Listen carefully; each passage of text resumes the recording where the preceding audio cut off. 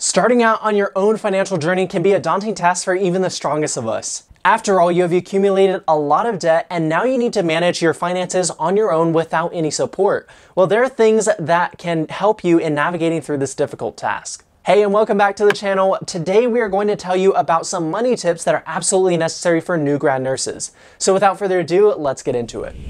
A wide variety of goods and services offer discounts in price throughout the year for registered nurses, even when it's not Nurses Week. It certainly won't hurt to inquire about and take advantage of these savings available to healthcare workers. There are certain cellular service providers like Verizon and AT&T that provide special price reductions for nurses and their families. Discounts are frequently made available to nurses in stores that sell scrubs as well. Nurses who are interested in finding a list of discounts available to them in 2022 might try searching for one on healthjob.org. This website features a long list of businesses that provide nurse discounts on a variety of products, including eyewear, footwear, and bedding, amongst other things. Another website that provides exclusive discounts for members of the medical community, such as nurses, is govx.com, which provides these discounts on over 700 different products. After living the life of a college student and subsisting on ramen noodles for all 3 meals of the day, receiving that first paycheck would feel like winning the jackpot in comparison to how difficult it was to make ends meet. Do not make a large purchase such as a new house or car right away if you're concerned about your personal finances. Instead, you should put more emphasis on other duties such as paying off college loans or arranging the finances of your household. You will find that many of your new nurse colleagues have already committed themselves to take out lavish loans. Steer clear of the financial pitfalls that they are falling into. The allocation of your money on a daily, weekly, or monthly basis can be planned out with the use of a budget. According to experts, budgeting is just communicating with your money and telling it what to do. Some individuals, upon first glance at a budget, mistakenly believe that will prevent them from spending money. On the other hand, we consider having a budget to be a green light that allows us to make financial purchases.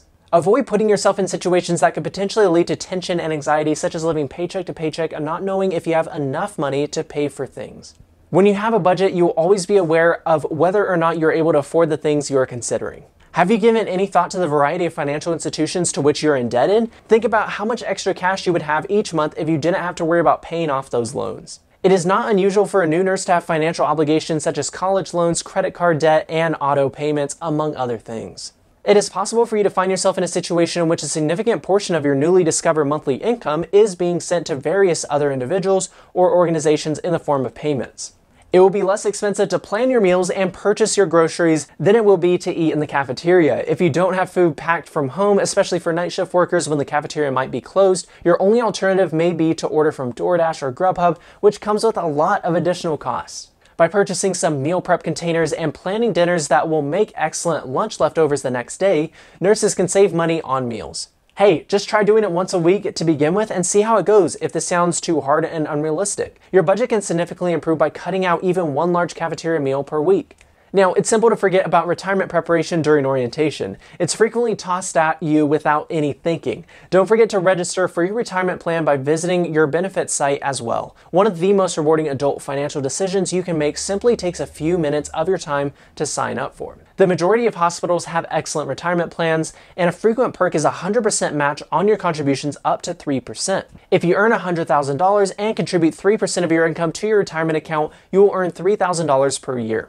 With a 100% match, your hospital will contribute an additional $3,000 to your account, bringing the total to $6,000. Now, nearly half of respondents to the Federal Reserve Board's survey of household economics and decision-making said that they couldn't afford a $400 emergency bill. To pay for it, they would either need to sell something or borrow the money. The usual advice is to have 3 to 6 months worth of expenses saved up. If you must, start with a more modest objective, but make sure you have something. You can never predict when a car may break down or when a medical emergency will occur. Avoid finding yourself without the means to fix your heater when it goes down in the middle of winter. So that is all the time we have for today, folks. I hope you enjoyed this video. Now, don't forget to leave a like and subscribe to the channel if you haven't already. I look forward to seeing you in the next video. Peace.